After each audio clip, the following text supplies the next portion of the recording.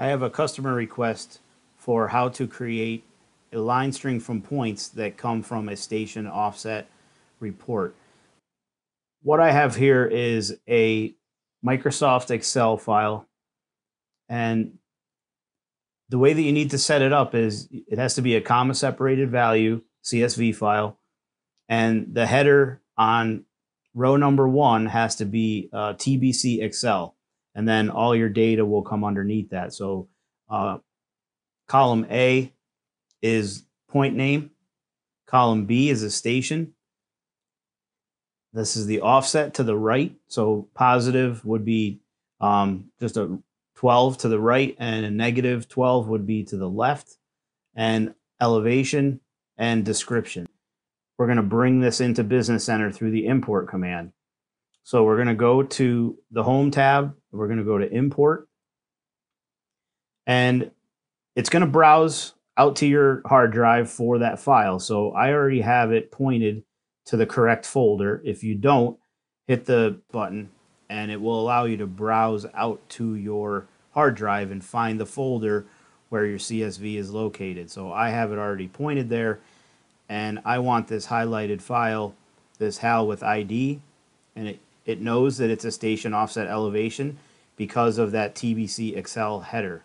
Okay, if you don't have that, it's just going to think that it is a northing easting elevation type file that you're trying to bring in. So when you get that highlighted, come down to the options, and you have some options here. Create points instead of stored cross sections. Okay, so I want to say yes to that. I don't want stored cross sections from these points. You can do that if you want to, but I just want regular points. I do want to read in the point ID, so you can say yes or no. So this does have the point ID, and that will come into play a little bit later, and leave these dependent points no. Alignment, you can leave this to auto, mainly because there's only one alignment in this project. If you have multiple alignments in a project and you want to associate this with one, you have the option here. So all your alignments will be listed here if you have multiple, and you can choose which one you want these points to be associated with. So I'm going to leave it set to auto, have my file selected, and I'm going to hit import. Okay, so you're going to see here that the points come in, and they do have a surface attached to them. So they come in, if you select this, there is a surface that's associated with these, and we can just turn that off. If I want to, I can go to my Project Explorer, and I could just delete this because I do not really need that surface, so I can even delete that out of there and I don't have to worry about it. So you can see that my points came in. They do have the elevation associated with them, and the feature code should be edge of pave. Okay, so this basically followed, it's a 12-foot lane on stations that I want to create a line out of this. So instead of, picking each point one at a time, I can use this command.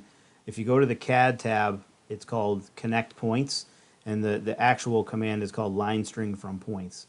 So you can click on that, and you can name the line string if you want to. So we can call it EP right or something like that if we want to, and we can choose what layer we want it to go on. So I could just put it on, say, a boundary layer if I want to, or an edge of pave layer, and I want to select the points that I want to create this line from. So in this case, the reason why I numbered these in succession is so that they would connect very easily from the down station to the up station. So I can go in here to the options, I can select by layer, and I could just choose my points, and you'll see that all my points are highlighted on that layer, and I can just hit apply, and now I have a line string that goes from point 1 all the way down to the end of my alignment on point number 58.